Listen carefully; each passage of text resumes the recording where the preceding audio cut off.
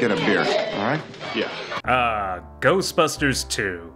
What can one say about Ghostbusters 2? Well, it's, the second one. Yeah, so I get that a lot of people didn't like the 2016 reboot.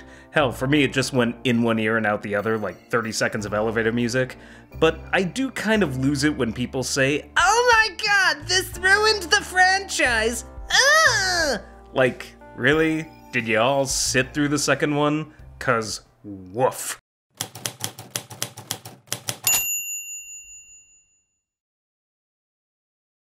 Hey fans, remember those chain-smoking, booze-swilling, swearing Ghostbusters from the first movie? Well, now they're dancing with toasters, hosting kids' birthday parties, and playing with babies. Oh, how cute! Remember when this guy used to zap dudes to hit on college chicks? That's okay, because now he's shacking up with the single mom he once shot up with enough Thorazine to kill a herd of elephants. Wait, they're not together anymore? Uh-oh, we gotta start over. Here we go again. But it's okay, because we got Winston. Remember him? Neither do we, because he's still missing from half the movie. Here we go again. Is that Peck? No, it's Diet Peck. Here we go again. Guess the city doesn't believe in ghosts now. Here we go again. Whoa, ghosts running around the city? Here we go again. Look, Janine 2.0's still hitting on nerds. Here we go again. Remember when Janine and Peter had an antagonistic relationship? Well, now she babysits for him. Here we go again? Ray says "I love you, man," and hugs it out with a guy who loves him back as the whole city sings with brotherly love. No, okay, that never happened in the first one. You get the idea, though. Now, I'm not saying you can't like the second film. I like it, or, well, parts. But I kind of see it as a guilty pleasure. It's not a great movie, and it certainly bears no tonal resemblance to the original. So what went wrong? Well, first, no one wanted to make it. Ivan Reitman, Harold Ramis, and Dan Aykroyd already thought the first film covered everything, but the studio pretty much said, "Listen, guys, this'll get made with or without you, so how about you just take our nice big check and cough something up?" And then the three of them were like, "We're ready to believe you!" The second thing is this. There's an interesting theory out there that Ghostbusters is essentially a movie about nothing. And I agree. That's not a criticism, far from it. My favorite movie of all time is The Big Lebowski, and that movie is a movie about nothing. But the problem is you can't have lightning strike twice. A sequel about nothing is incredibly difficult to do, so the creators tried, emphasis on tried, to spice it up by bringing in themes of fatherhood, accepting responsibility, and, being excellent to each other, I guess. And that's not the problem. You kind of have to do that at this point. The issue is they wanted it both ways, though. Hey, let's make a movie about something, but also just remake the movie about nothing. And it doesn't work. You gotta come up with something fresher if you're gonna do this. Not saying you can't hit some of the same notes, but this is literally Ghostbusters 1 with all the edge removed. But did it have to be this way? Could it be saved? Well, I don't know about that, but I think a few changes could have gone a long way, and I think it could have been done without having to completely ditch the bones of the film's plot. So let's get started. So we open with Dana Barrett walking down a New York City sidewalk. First things first, no baby. She stops by a newspaper stand and sees a headline about the Ghostbusters. They're going on trial today. She picks it up and stares at it. The newspaper vendor strikes up a conversation. "Oh, you following that? Yeah, I think it's sad. These guys saved the city from a 60-foot marshmallow man, and then every agency in the state sues them for damages. I mean, how long has this been dragging on? 5 years? Jeez, I don't even want to think about it." Dana sighs and buys the paper. Well, it's hard not to think about it when it's your fiancé. Jump cut to Peter Venkman with the rest of the gang, awaiting for court to start. In court, we get treated to pretty much the same deal as the original. Tully is representing them because they've run out of money, the judge is a skeptic. Maybe we can figure out what the Ghostbusters have been up to via their testimony. You know, Ray runs a bookshop, Egon steals kids' puppies, Winston does birthday parties, and Peter has a lame psychic show. The kicker is Peck is back, and he testifies against them, smugly grinning at Peter the whole time. As Peter himself testifies about the unknown, we dive beneath to the old Van Horn station. A river of blood-red slime flows through the tunnel. And yes, make it the color of blood. Vigo is supposed to be a Vlad the Impaler type, so let's try to make it a little scarier. Anyway, we cut to a crack in the ground and watch the slime rise. Back in court, the case draws to a close and the judge reads them the riot act. As he's screaming at them, the bloody slime rises from a crack beneath his feet and the Scoleri brothers emerge. The Ghostbusters are allowed to defeat them, just like in the original, and they emerge triumphant with Peter shouting, We're the best! We're the beautiful! We're the only Ghostbusters!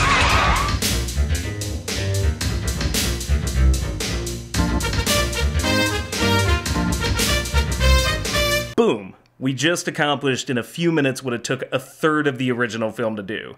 'Cause, yeah, keep in mind, after an exciting movie and multiple seasons of the cartoon show, what kid wanted to see the Ghostbusters as losers who can't bust ghosts for 30 minutes?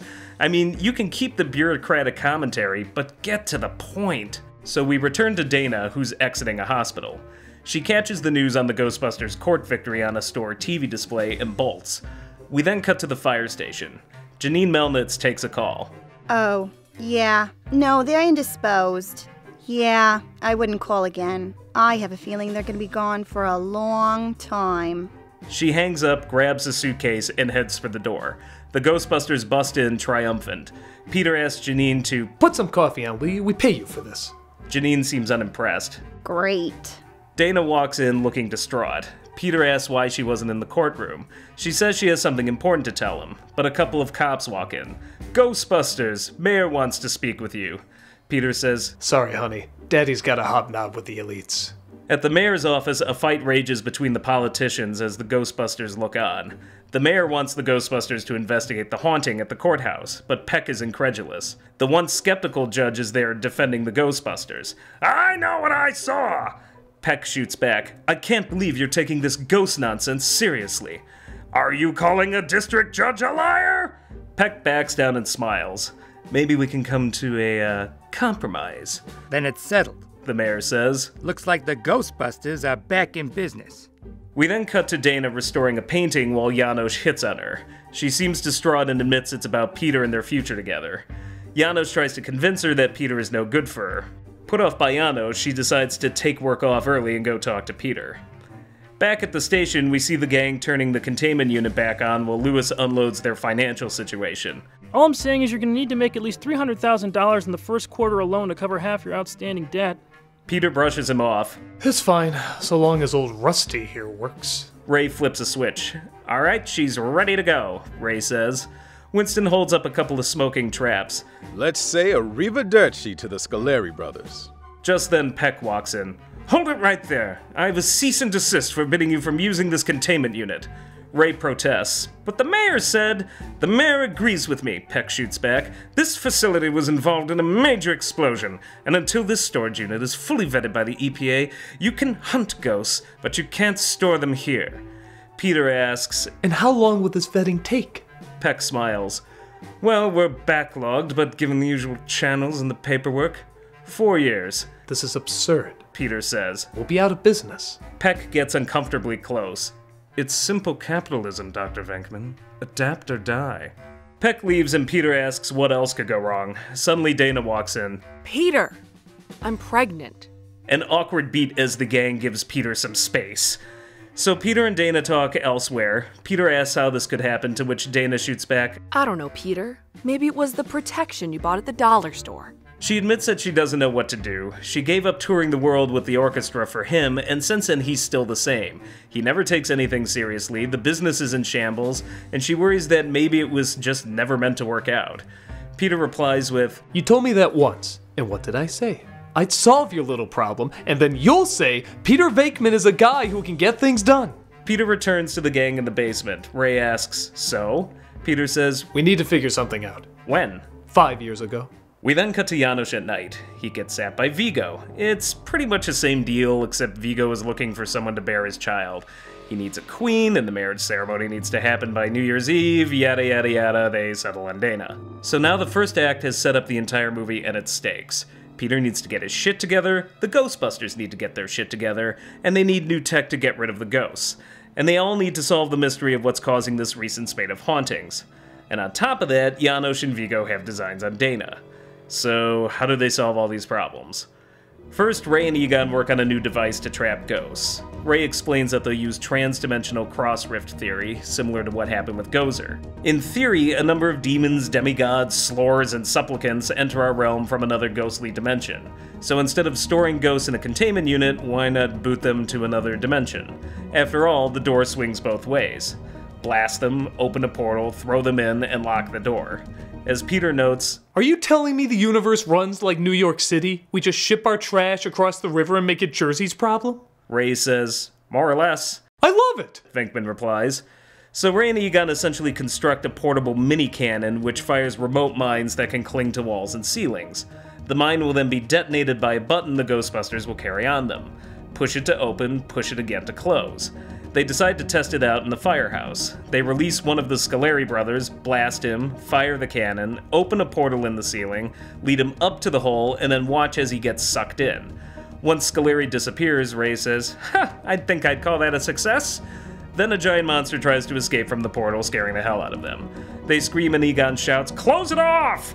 Ray hits the button and the portal closes. Peter says, "Okay, important safety tip. Always shut the door behind you." Winston asks, So what do we do now? Ray says, "Let's bust some ghosts." And here's the perfect time for a montage. We get the goofy commercial, the driving scenes, the busting scenes, some horrifically dated 90s rap, the whole 9 yards. After that, we cut to the courthouse at night where the gang is investigating the Scoleri incident. They follow a series of cracks into the basement and find a hole. With the team woefully out of shape, they send Winston down, and he finds the old Van Horn station with the river of blood slime. He accidentally falls in and sees horrific visions of demons torturing ghosts, and on top of a pile of skulls, laughing, stands Vigo. Vigo's image turns to Winston. "Fear, come unto me." The team pulls him out just in time, but just like in the original, he trips on a wire and causes a blackout. Above ground, Winston is suffering from PTSD from the experience. He explains that the slime is like pure fear, terror, and horror all rolled into one. And there was something else there. It's like it was feeding off all the destruction the slime was causing. So yeah, I guess my thing here is that Vigo is kind of like the it spider. He feeds on fear, which makes him stronger, which makes more slime, which makes more hauntings, which makes more fear, which makes him stronger. You get it, it's a feedback loop. The slime stirs up ghosts, and the more scared the city is, the stronger Vigo grows. Across town, Dana is working late on restoring a painting when the lights go out. She finds a flashlight and hears noises. She explores the museum and the unthinkable happens. The paintings come to life and reach out for her. "Join us!" She screams. Then some armor or terracotta warriors or something come to life. It's a museum, you know, use your imagination. Anyway, she drops the flashlight and runs. The next day, the mayor unleashes his wrath on the gang. Peck is pleased. "I told you not to trust these men." The mayor orders them off the investigation and says if there's one more slip-up, they'll be shut down for good. At the station, Ray and Egon notice a pattern to all their bus. They follow a straight line. Then Ray overlays an old map of the Van Horn line. They match up.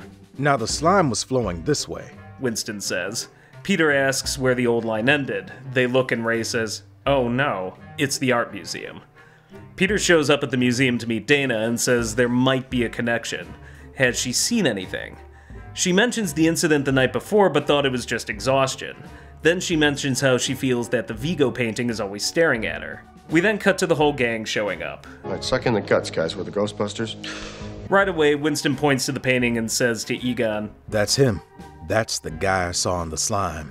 Winston keeps his distance, clearly frightened. The rest of the scene plays out like the original, right down to the Carpathian kitten loss, but with one key difference. After taunting Vigo, it's Peter who gets glared at by the painting and zones out.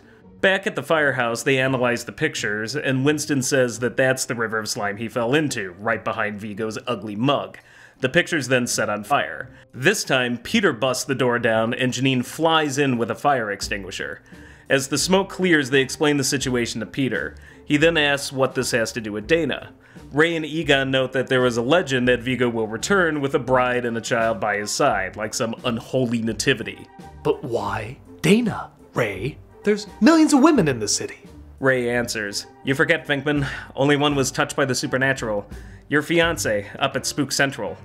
So because of her encounter with Gozer, she's basically on every spook's radar. To quote Ray, "You sure know how to pick them, Peter."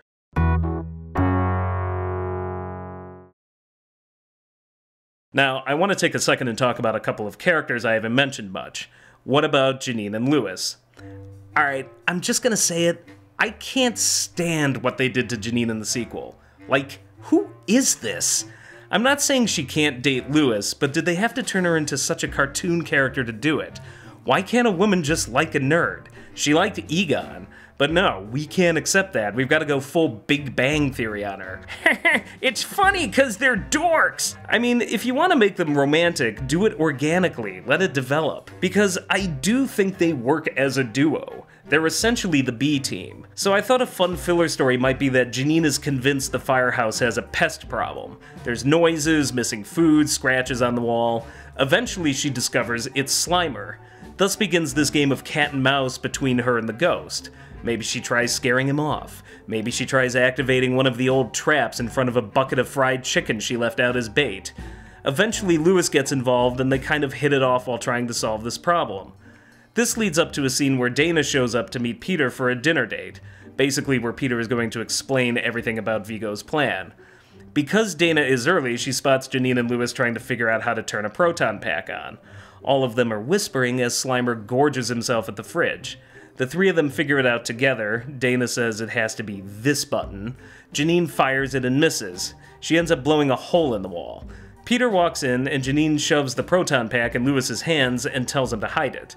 Peter looks at the flaming wall and asks what the hell happened. Electrical fire. I told you this place was a death trap. Peter explains that if the place needs to be rewired, they'll have to cut the salaries of all non-essential personnel. He then leads Dana out. Dana in turn shrugs at Janine like, yeah, sorry, I know he's a dick.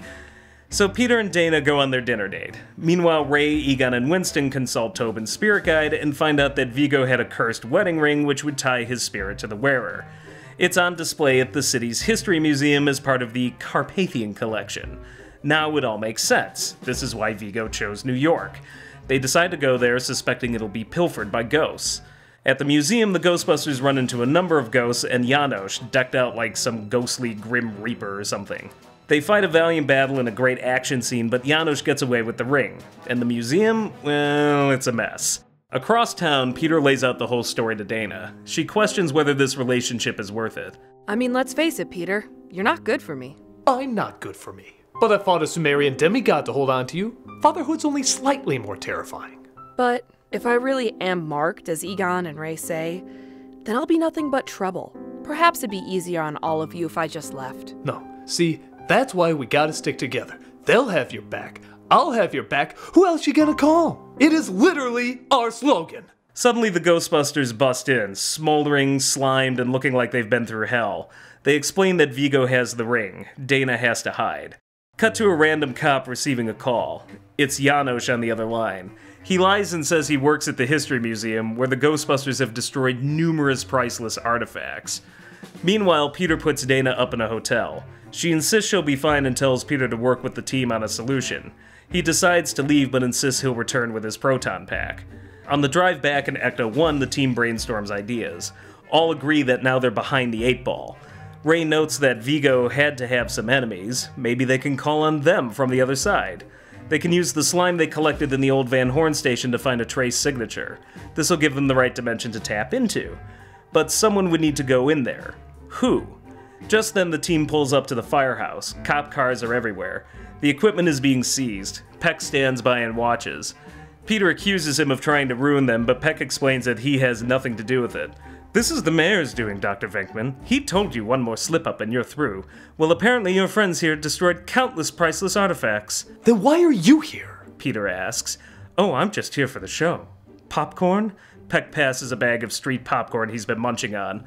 A short beat, and a jump cut to the Ghostbusters standing outside their firehouse, which is now sealed with police tape. A whole museum, huh? Good job, guys. What's your encore? You gonna blow up the Empire State Building? As Ray, Peter, and Egon argue with each other, Winston steps in. Hey guys, don't you find it a little coincidental how this all happened at once? I mean, now we're defenseless. It's almost like something's trying to split us apart. Ray asks, but why would anyone want to split us apart? It suddenly hits Peter. Dana. So he and the gang bolt towards the hotel. Inside Dana's hotel room, we get a replay of the original bathtub scene. This time I'd have it be the outline of Vigo himself, rising from the tub, covered in slime, reaching out to her. Join me. It says. She screams and runs for the door. The door slams. She looks at the window. Down below, the Ghostbusters pull up. They see Dana on the ledge above. Peter shouts that he's coming up, but Ray says, "Look!" Instead of the baby carriage from the original, it's a haunted black wedding carriage being driven by a crazed Jarosz. He pulls up next to her and produces a bouquet of black roses. "My lady," he says, "your carriage awaits." Jarosz extends his arms and pulls her into the carriage. The door locks and he takes off. Ray says, "It's over, Spengler." "No, Ray," he replies. "I think it's just starting." They look up at the sky. A magical storm gathers. Lightning strikes. The night sky goes blood red. Underground, the red slime completely engulfs the old Van Horn station. And this is where I figured we could get the classic Ghostbusters supernatural montage. Only this time, there's a bit of a twist. One of the problems with the original sequel is that we've already seen ghosts running amok in New York City. So why not switch it up a little? I'd have Vigo's demonic army of the undead rise up from the River of Slime and possess all the city's statues. Think about it. Imagine all these icons coming to life and running amok. Like the Atlas statue in Rockefeller Plaza swinging around his globe at tourists. Maybe the Prometheus statue hurls fireballs at ice skaters. The running bull chases stockbrokers down Wall Street. Considering all of the artwork around New York City, this would be a great love letter to the city itself. And most of it would just be costuming and mat work. So we get a montage of these statues marching around the streets. They stop at the museum and surround it like an army. At City Hall, the city officials are in a panic. The Ghostbusters are there pleading to get their equipment back. As the city leaders lay out the disaster unfolding, Peck sits in the corner, stone-cold silent. The mayor turns to him. "And I'm sure your position is we shouldn't trust these men?" Peck speaks. "Actually, Mr. Mayor, I think they should be given whatever resources are necessary." "And what the hell brought that on? Did you see Jesus or something?" "No," Peck replies. "I had a long heart-to-heart with my mother last night." "And that convinced you?" "3 things," Peck says. 1, my mother said I was being petty to these nice boys. 2, I trust my mother more than anyone else on the planet. 3, my mother's been dead for the last 14 years. Peter seems incredulous. So that's it, huh? After all this time, you just cut the red tape and we're legit? What do you want from us? Peck gets uncomfortably close and stares Peter down. "I want you to do what I do every day, Dr. Venkman. Your job." So Peck here kind of gets a little redemption, which I think is important. 1, it takes him beyond one note. And 2, it might give William Atherton something to chew on, since he regretted taking the role in the first place, on account of everybody calling him dickless. And honestly, I'd want him back, because their other option, essentially Peck 2.0, just felt like a downgrade. And no, I'm not slamming Kurt Fuller. This guy is an amazing comedic actor. Watch him in Psych if you want to see him at his best. But he's completely wasted here because the creators pretty much wanted him to be Peck. So the mayor asks the Ghostbusters what they need, and Ray admits that there's not much that the city can do. "We need outside help," he says. So surrounded by National Guard troops, the Ghostbusters suit Winston up. They've analyzed the signature of the slime, which will give them the gateway to the right dimension. They plug their coordinates into the remote cannon. The gang asks Winston if he's sure about this. He says that having fallen into the slime, he's tasted fear. Knowing what it's like to come in contact with something from the other side, he's the only one best equipped to do this. "Vigo's tortured and killed thousands during his lifetime," Ray says. "He fed off their fear to grow his own power. He's probably still feeding on it. There's got to be some spirits over there with an axe to grind. Find them and bring them back. We'll meet you at the museum. See you on the other side, Winston." See you on the other side, Ray. So Winston hops through the portal. And yes, this gives something for Winston to do. And inside the ghost dimension, things can get really wild. Imagine seeing the sort of place where a being like Gozer would come from. Maybe it's very sci-fi, maybe it's like some Hieronymus Bosch-style hellscape. Whatever it is, the matte painters and special effects animators could have a field day. So Winston finds the victims of Vigo, impaled peasants, soldiers killed in Vigo's wars, and they try to scare him off. After all, he doesn't belong there. But Winston pushes back and gives a badass speech. You know, something to the effect of, "I fought 60-foot marshmallow men and moldy old Babylonian gods." To which the ghost replies, You mean Gozer? Yeah? It's Sumerian. Whatever. Point being, I'm not afraid of you. You're scared. And I get that. I felt that fear. But you've got to face it and fight it. Think Aragorn summoning the army of the dead in Return of the King, that sort of thing. The spirits tell him that Viggo's minions are too many and that the city is too scared. They would need to take charge of something so huge, so good that it would inspire the masses and break his evil hold on the city. Winston has an idea. Meanwhile, the Ghostbusters approach the museum and see the line of statues. They charge their blasters. The crowd roars. Back at the portal, Winston emerges with a bunch of ghosts. The National Guard is ready to shoot, but Winston explains that they're the good guys. The guards ask Winston what he needs. He says, "A boat." Somewhere in here we cut to Dana. Pretty much like the other film, she's locked behind doors as Jarosz hits on her. He explains the plan. Viggo will possess him and they will be wed. Dana seems unenthused. Jarosz hears cheering outside and leaves to investigate. Outside, the Ghostbusters begin fighting and get their asses handed to them. There's just too many statues, and the proton packs can't seem to penetrate the marble and the steel. They seem magically invincible. We then cut to Winston, who's at the base of something. We don't know what yet, but he's looking up. He turns to the ghosts. "You think there's enough of you to possess something this big?" The lead ghost nods. "Then I sure hope this works. All right, boys, start her up." The ghosts swirl around Winston and fly up off camera, creating mighty flashes of light. Back at the museum, the Ghostbusters are crouching behind some debris, trying to regroup. "It's no use," Ray says. "The city is scared." City's scared, I'm scared. "You don't get it, Venkman. Fear is what gives Viggo his power. Unless there's something that can snap the city out of it, we're doomed." Jarosz stands atop the roof, taunting them. "You are like the buzzing of flies to Viggo." Venkman swears he'll take the little worm down, to which Jarosz shouts, "Yeah, Dr. Venkman? You and what army?" Just then there's a whistle. Everyone turns. It's Winston. "Yo, guys!" There's a large series of booms, and here we get the big reveal. It's the Statue of Liberty come to life, possessed by thousands of ghosts. Winston points to the statues, and Jarosz. "Sick 'em." Here we get something a little more punchy than the original, where the statue was, just walking around, I guess. In this version, she steps on all the statues guarding the museum, maybe picks some up and tosses them, and as the crowd cheers at the sight, the barriers around the museum start to crumble. Finally, Lady Liberty picks up the Atlas statue's globe and bowls it right through the front door. Inside, Jarosz has already grabbed Dana and brought her to the makeshift altar in front of the painting, shouting, "Viggo, you must hurry, they are coming!" Just then the door busts open and Jarosz and Dana dive out of the way of the rolling globe. Peter shouts, Happy New Year! Peter and Dana embrace, and they all stare at the painting. Ray says, "Let's blast him," but Jarosz jumps in front of them like a human shield and tries to grab their blasters. Ray, Egon, Winston, and Dana tussle with Jarosz while Peter slowly walks away. He's fixated on the painting. It glares at him.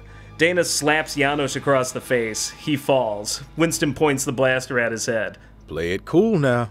The gang then stares at Peter. His proton pack falls to the ground. Then we see the painting. "Hey, it's gone," Ray says. So, yeah, the painting is there, but Viggo is missing. Dana asks, "Peter, what happened? Peter!" Suddenly Peter turns around, eyes glowing, teeth sharpened, bearing an uncanny resemblance to Viggo. Much like the original, he explains in a demonic voice that Peter is no more. There is only Viggo. Now, this is actually a nod to something that the cartoon did that I thought was brilliant. See, there was an episode where Peter gets possessed by a ghost and shuts down the containment unit, and it got me thinking, why did that feel so much better with Peter than with Ray? And I realized, well, Ray, he's kind of an idiot. Possessing him doesn't seem like a challenge. But Peter? He's the anchor, the mouth, the skeptic, the one who just doesn't get fazed by anything. As a kid, he always felt kind of safe, untouchable even.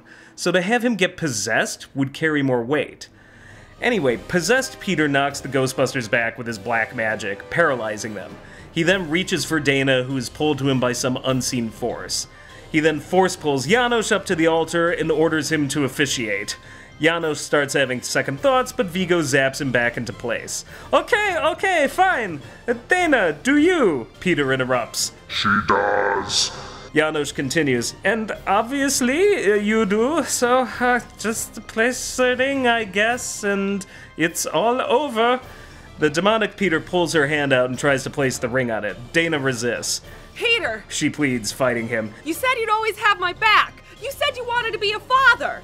And now you're gonna hand me and your child over to this monster? That's not the Peter I know. The Ghostbusters join in, urging Peter to fight. Demonic Peter nearly puts the ring on her finger, but pulls back and shouts, "Arrgh!" Peter is at war with himself now. He phases in and out of Vigo and Venkman.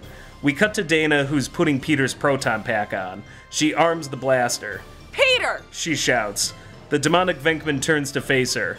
She fires the blaster, splitting Vigo's ghost from Venkman's body. The other Ghostbusters are freed and get up. They open fire. Peter then stumbles up and approaches Dana.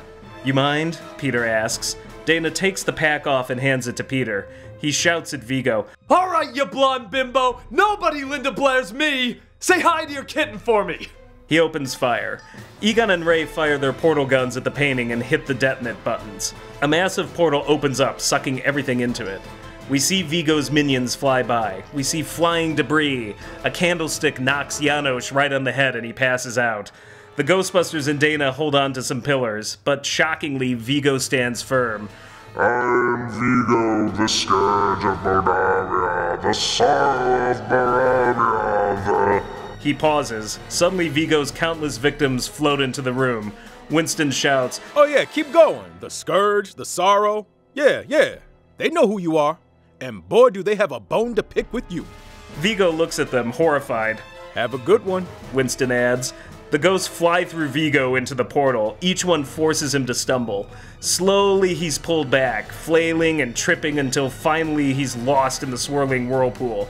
Shut it off, Ray shouts. And boom, show over. I figure you get a little bit with Dana and Peter, Jarosz has amnesia, and maybe the painting is a wedding scene now with Peter, Dana, and the others or something. I don't know. Outside, Peck confronts Venkman.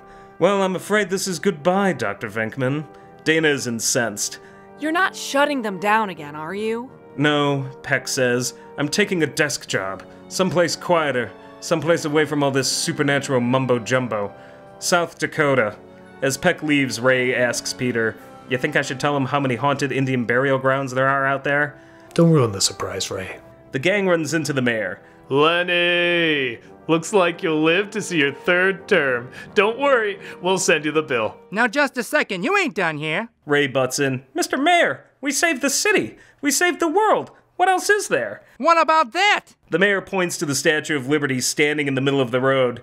Peter smirks. Call her secretary. She lives to handle stuff like this. They walk off. Winston passes the mayor and notes to him, Just so you know, that was all them. I was in another dimension. He winks, flashes a smile, and the end credits play the Ghostbusters theme.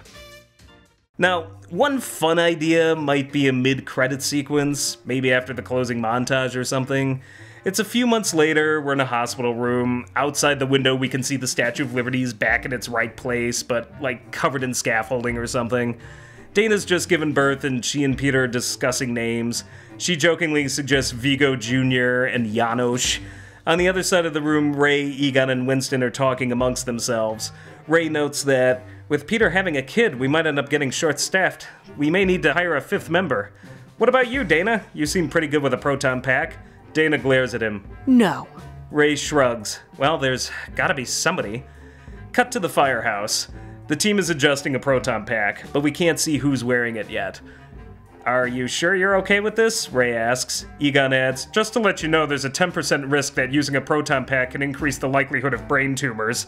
We hear a familiar voice. It's Janine Melnitz. Oh, don't worry about me, boys. She pulls the blaster out of its holster. I've been waiting for this moment for a long time. She arms the blaster, special effects blazing. Oh, Dr. Venkman! Let's discuss my salary. Janine runs off with Lewis following behind. Wait! You should let me sit in on the negotiations. I'll make sure you don't get bumped up into a higher tax bracket. And roll the rest of the credits. And there it is, Ghostbusters New 2.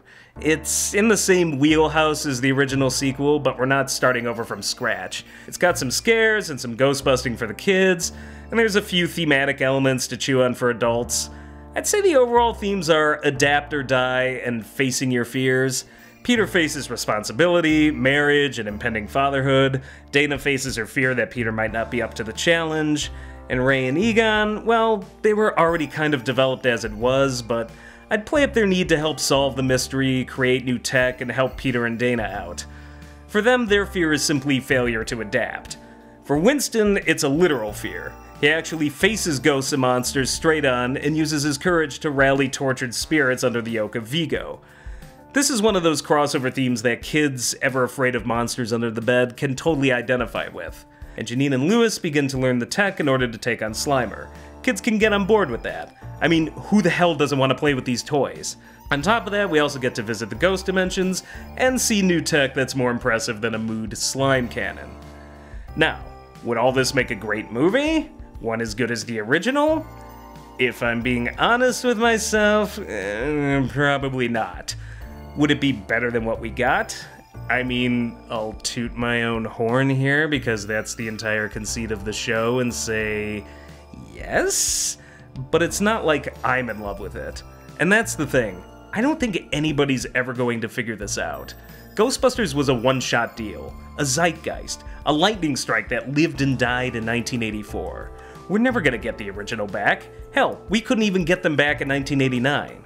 Like the gritty New York it was filmed in, this type of grimy, adult 80s comedy that somehow also appealed to kids is long gone. Now every Ghostbusters product has to run through the Hollywood homogenizer to make the blandest, family-friendliest product possible. Ghostbusters 2016 isn't some root cause of the franchise's disease, it's the symptom. The final, sad end result of decades of bad franchise choices, brought on by the unintended consequences of attracting a younger audience. And where did that start? I don't know, maybe look at the film that plays like Baby's Day Out crossed with Goosebumps? You know, the one that opened with our heroes doing kids' birthday parties? Or maybe it was earlier. Perhaps, and this is the scariest thing of all, maybe it was the real Ghostbusters. As amazing as that show is, and I still think it holds up, the second the franchise became a kid's property, it was all over. And that's a weird feeling, knowing that I, myself, by watching the cartoon and buying the toys, probably helped defang this series for good. So maybe we have to face facts here. There was never going to be a sequel that worked. Hell, I wrote this treatment, and guess what? I wouldn't want to direct it, and I certainly wouldn't want to touch the 2016 reboot either. And the new one coming out? Well, maybe I'm wrong, and I would love to be. Please, dear God, let me be wrong. But I'm not holding out much hope. You just can't recapture this one, Hollywood. You can only make it less sucky. Perhaps this is why the best spin-offs are the most far removed from film itself. A video game and a cartoon. Perhaps that's where the franchise belongs now. But what do I know? Maybe you agree with me, maybe you don't. Let us know, and feel free to share your ideas about what would make a great Ghostbusters sequel.